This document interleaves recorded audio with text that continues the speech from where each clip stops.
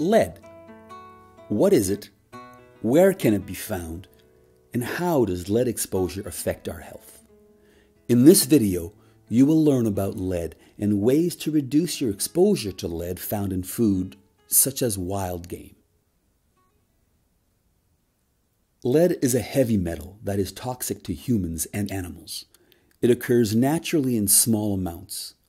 Lead levels that are high enough to be a concern for human health often comes from human activities or products.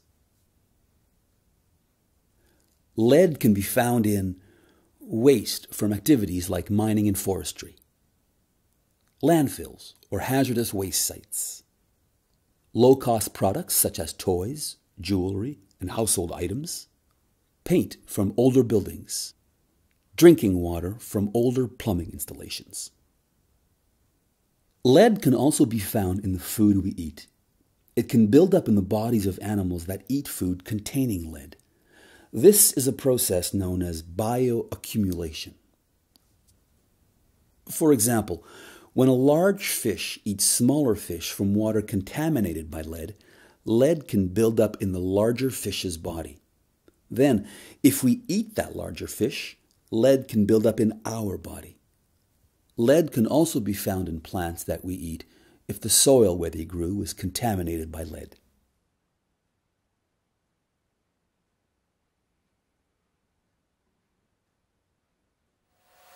Lead can cause health issues, especially when humans are exposed to lead or consuming lead on a regular basis.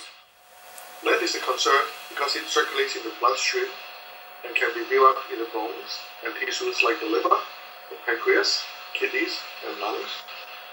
Lead remains in the body for a long period of time when it is accumulated in the bone. Some possible health effects of lead exposure include damages to the nervous system, cardiovascular disease, kidney damage, reduced brain functioning, and reproductive health issues. Lead can be harmful to people of all ages, but children and unborn babies are most at risk of lead exposure. This is because they are growing and developing very quickly and absorbing substances such as lead more easily.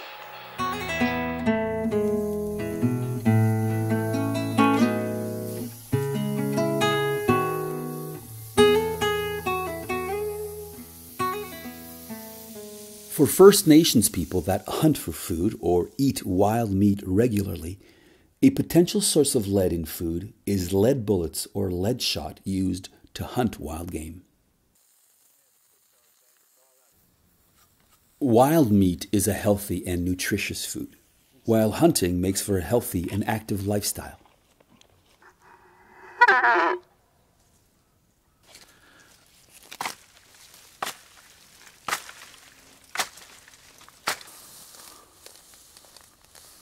Hunting is an important activity to the cultures of many First Nations people across Canada. Hi, my name is Leslie McKay. I'm from the Fish River Cree Nation. I like hunting. I like providing for my family, for my children and my grandchildren. I was taught to hunt by my dad and my grandpa and passed it on to the next generation so that they may be able to have healthy eating habits, that they may be able to provide food for themselves and for their children. It is important to continue to hunt and eat wild meat and to be aware of how you might be exposed to lead through these activities so that you can reduce that exposure whenever possible.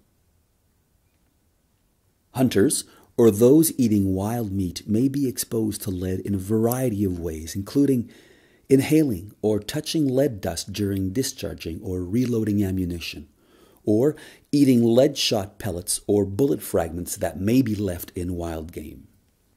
Lead breaks into pieces quite easily upon impact. So when lead bullets hit bone or other parts of an animal, they can leave many small bits of lead lodged in the animal.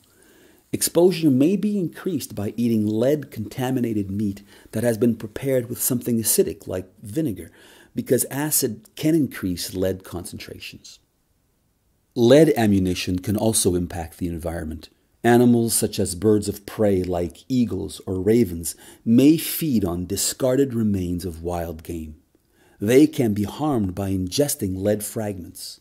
A lead bullet or lead shot that misses the target animal or goes through the animal can stay on the land or get into a water source and contaminate it. I hunt to provide fresh meat for my family and I want to make sure that we are safe from lead contamination. So it is important that we protect ourselves from lead contamination while hunting and preparing wild meat.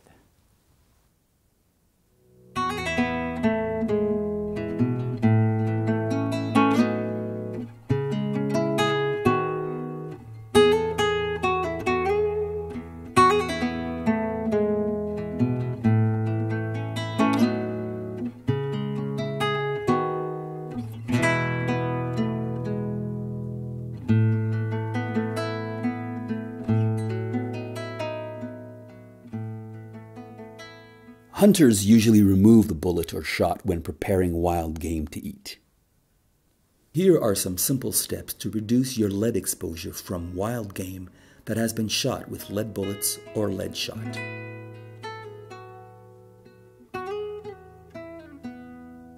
Wash your hands with clean water and soap after handling ammunition and guns and before handling the carcass.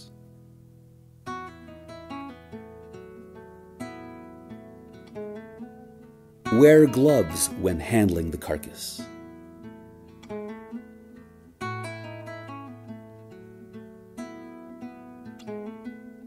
Using a clean, sharp knife, remove the bullet or bullet-damaged meat, cutting a generous distance around the wound areas to ensure lead fragments are removed.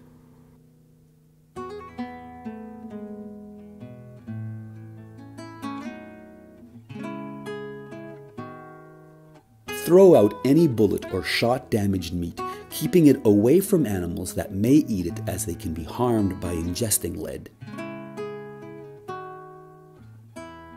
Don't eat any portion of meat or organs that you think may have some lead pieces in them. Wash your hands after working with the carcass.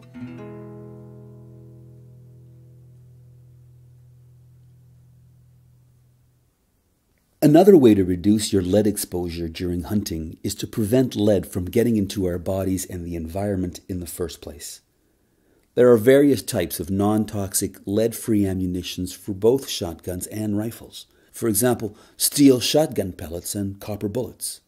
Shotgun pellet and bullet manufacturers are now providing several other lead-free options and are continuing to improve their performance. Ask your local ammunition supplier about non-toxic, lead-free ammunition options and what would work best for you. Hunting and eating wild meat is something that I'll enjoy and then I'll keep doing. I will share ways to avoid lead by preparing wild meat safely and using non-lead ammunition. For more information, talk with a local environmental health officer or healthcare provider. You can also visit Health Canada online at www.hcsc.gc.ca